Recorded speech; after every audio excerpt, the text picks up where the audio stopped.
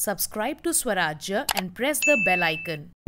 The US FDA has authorized Merck & Co.'s antiviral pill for COVID-19 after giving the go-ahead to a similar treatment from Pfizer.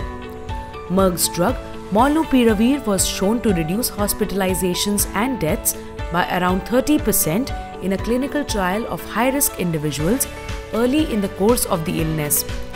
The agency authorized the oral drug for treatment of mild to moderate COVID-19 in adults who are at risk for severe disease and for whom alternative COVID-19 treatments are not accessible or appropriate. The United States government has a contract to buy 5 million courses of the drug for $700 per course. The drug is not authorized for use in patients younger than 18 because Molnupiravir may affect bone and cartilage growth.